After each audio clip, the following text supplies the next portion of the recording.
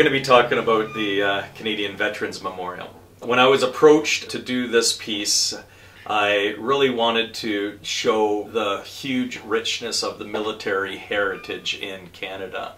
I wanted a sculpture that would celebrate the veterans and also suggest how many veterans there are out there in Canada today.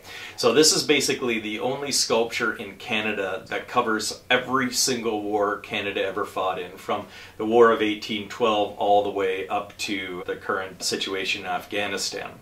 I wanted to honor the veterans. I also wanted to show the spirit. So basically at the beginning of the sculpture you have a veteran in a wheelchair, and he's presenting a poppy to the viewer, and it's almost as if it's a challenge. He's holding it to the viewer, challenging people to remember. The poppy is a symbol of remembrance, so it's almost the focal point. And from this veteran in a wheelchair, he's an aged veteran, I created him so he's resting his hand on his shoulder as if he feels something, if he feels a spirit. And then what I sculpted behind him is the spirit, the veterans from all the different wars that Canada ever fought in.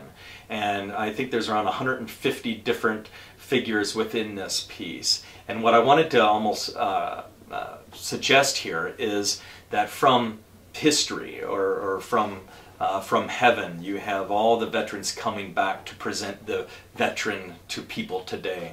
And so it's a really interesting concept, and you can see the piece soars up in the sky, and it was important that the piece is on a base, and that this 24-foot sculpture is up high, so when you look at it you have an aerial perspective, so it's almost like the viewer can look at the sculpture and almost envision or imagine all these figures coming down from the sky to Earth today here.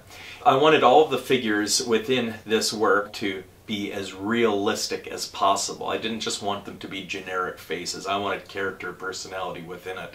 Most of the soldiers in World War I and II were gaunt and smaller, so that actually gave me the idea to put a call out in the community for actual photographs of real veterans, real people that fought in the wars. So I went to the media and I suggested that I'm looking for actual photographs, old sketches of any of the people in this region that had relatives that fought in any of the wars. And it was just unbelievable, the response. I had hundreds and hundreds of people send me pictures.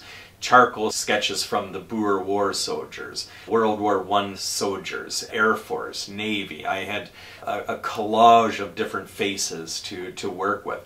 So basically around this 23-foot clay sculpture I would put the photos, and I'd almost have a grid. And whenever I'd work on one face, I would pull a photograph up and start carving that exact likeness into that face. And it was a haunting experience working from these figures, because now it was even more symbolic. Now I was actually carving real features of people that actually fought in the wars. And I remember some of the photographs, they would actually have little captions written underneath.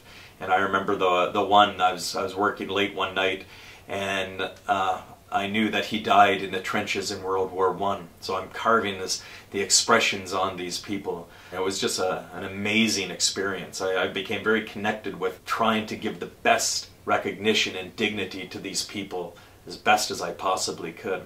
So when the piece was finally done, it was cast in bronze, and it was then installed right in a place where you have so many university students, so many Canadians that are basically the same age as the people that fought. So it was an honor to do the piece. It was an amazing experience. Within the 23 feet of the piece, I feel I put as much possible emotion, as many figures as I possibly could within this work. And I think it's very, very positive. And it's a tribute that I think will make people remember how many people actually fought in the wars, and the great sacrifices that the Canadians actually endured for our country today.